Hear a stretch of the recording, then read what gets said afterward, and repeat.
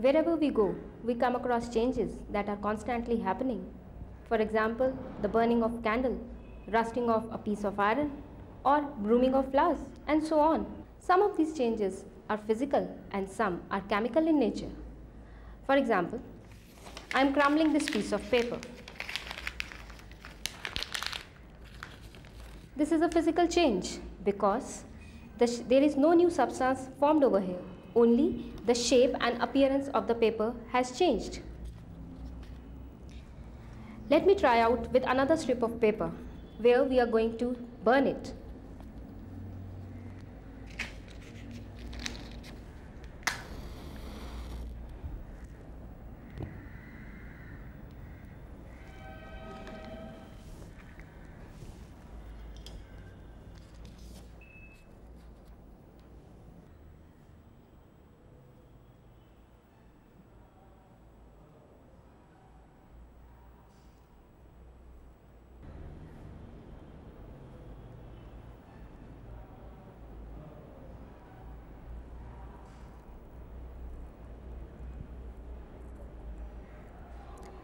The burning of a paper is a chemical change because a new substance is formed. Now this is another example. This is a foil made up of aluminium metal.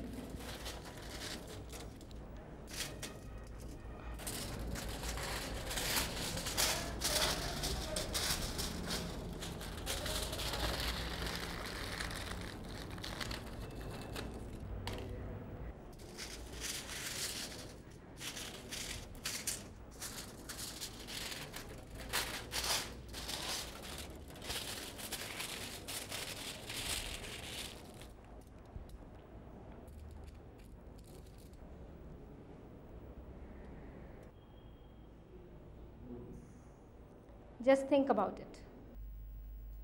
Now today we are here to have a demonstration to see the mixing of two elements, sulfur powder and iron filings. I am going to mix both of them together.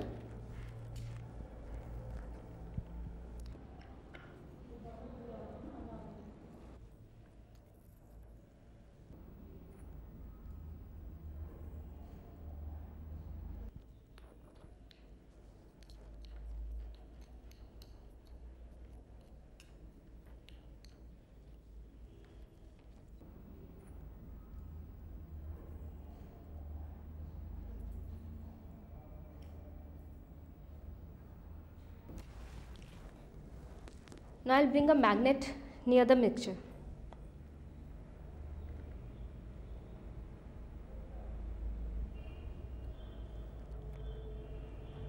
The iron is still attracted towards the magnet because the properties of iron has not changed on mixing with sulfur. Hence it is a physical change.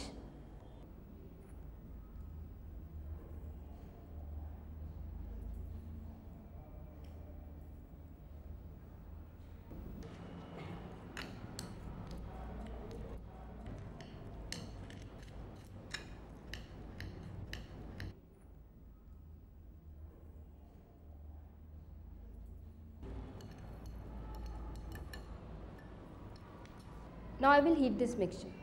Will the properties of the mixture change? Let us see.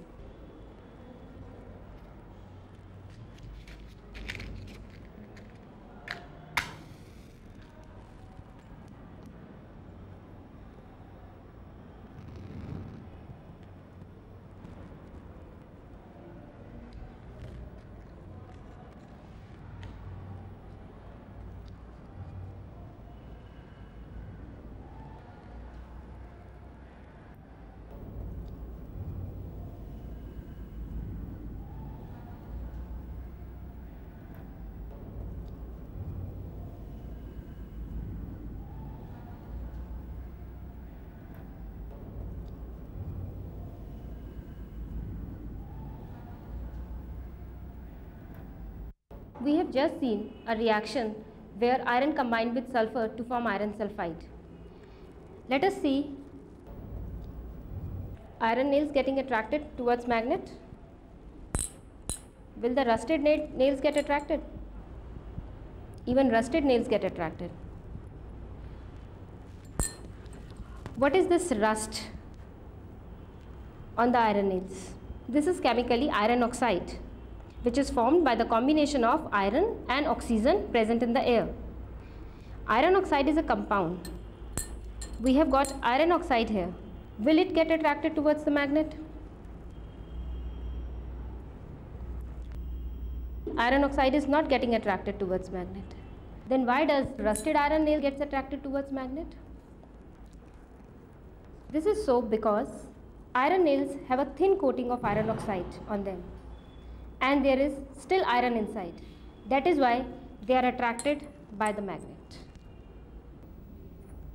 A combination reaction is a reaction in which two or more elements or compounds combine to give a product.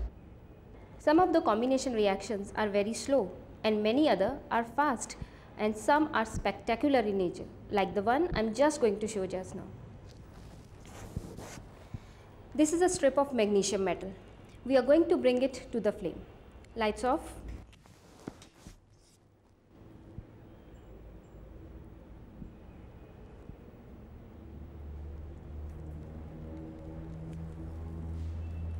Besides heat, this reaction also produces a lot of bright light.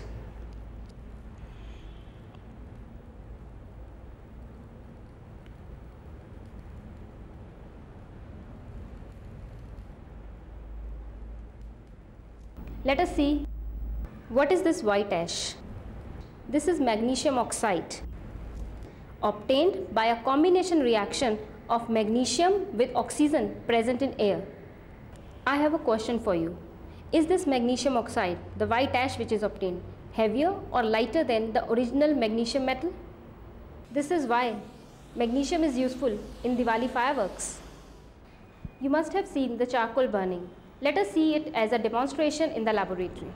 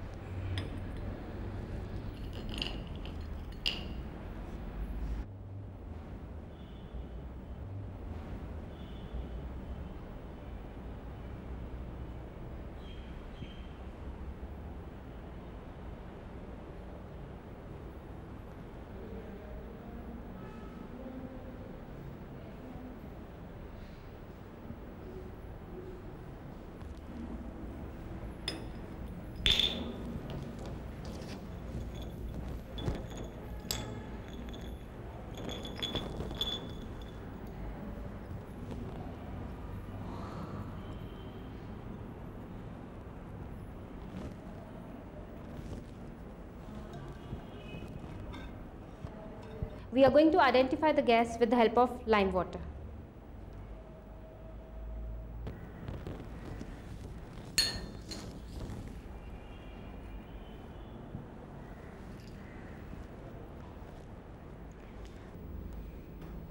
When charcoal burns in air, it produces a gas. Let us see which gas is produced. We can see the milkiness appearing in lime water.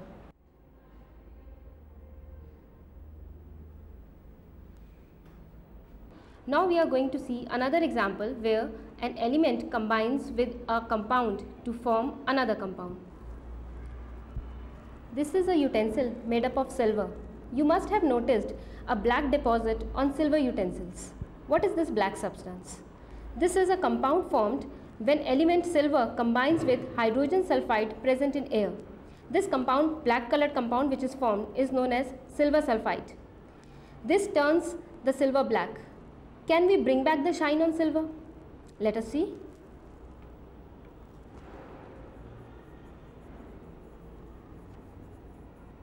I am scrubbing this utensil with a dry washing powder that will help to bring back the shine of silver.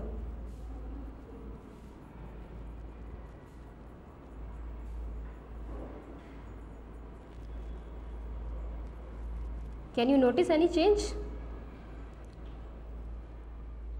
Now you can see the difference. This portion is shining and this is still having the black deposit. This is mercuric oxide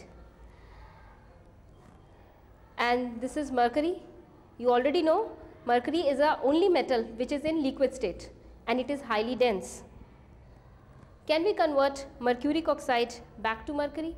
Yes, of course. Let us see.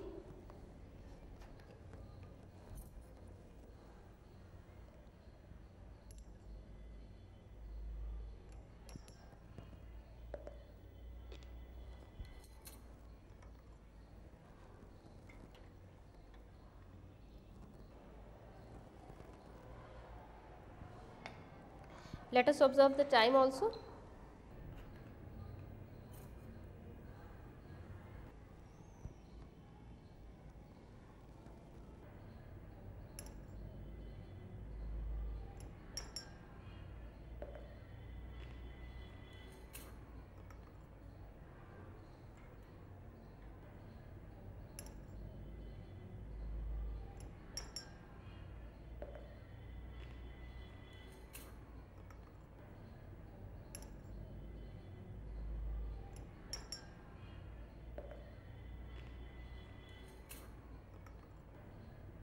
We can see the decomposition reaction of mercuric oxide. Mercuric oxide here is decomposing into mercury, the shiny globules that you can see, and a gas.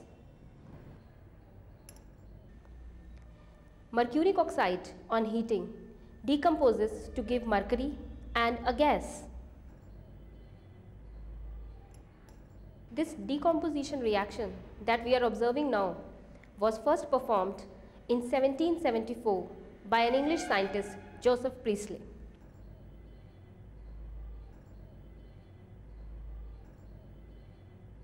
He called this gas lively air because it made candles burn more brightly. Now we know this lively air is actually oxygen. In a decomposition reaction, a compound breaks up into two or more products. Let us see some more examples of a decomposition reaction. Here I am having copper carbonate.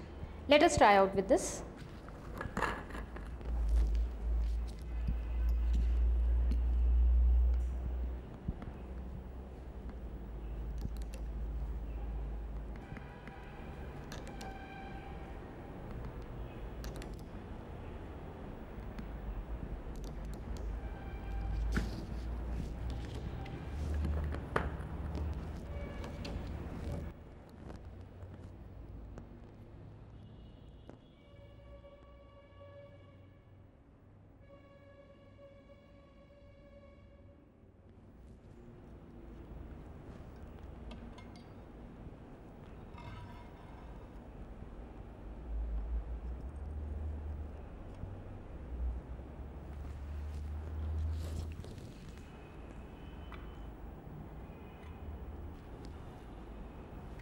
We are going to heat copper carbonate.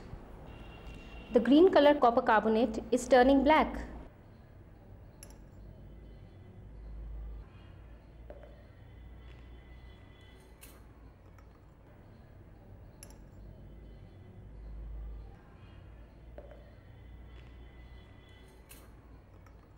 And some gas is also evolved.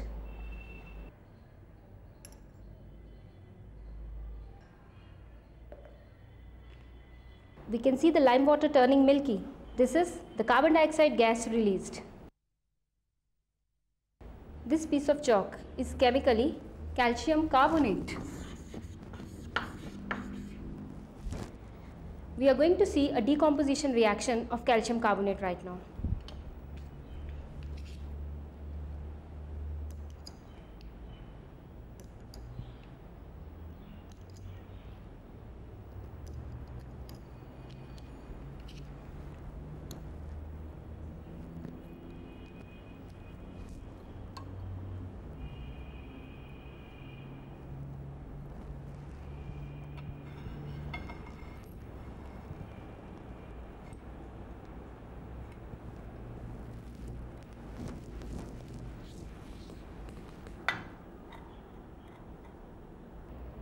This is a similar reaction as we have seen for the decomposition of copper carbonate. But here, the calcium carbonate will not change its color. It will remain white. The products which will be obtained will be calcium oxide and carbon dioxide. Carbon dioxide will be tested in lime water.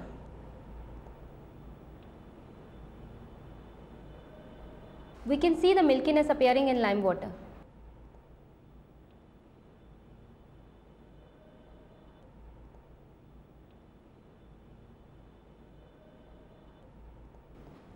Here is a compound, lead nitrate.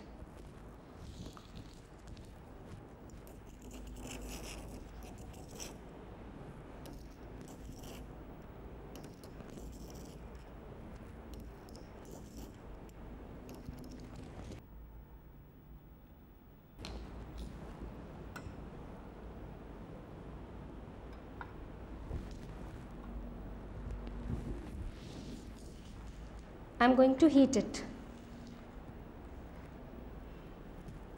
Observe what happens.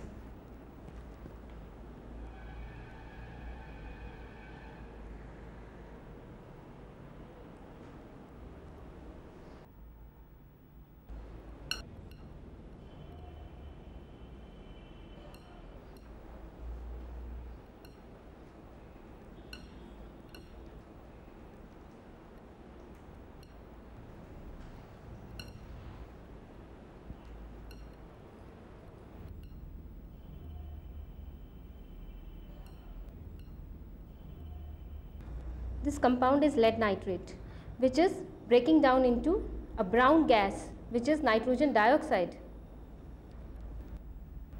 So in this program, you have seen many examples of chemical reactions.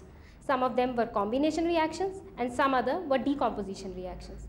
There are many other types of reactions which we are going to discuss in our next program. So we'll come back to you with many more interesting reactions.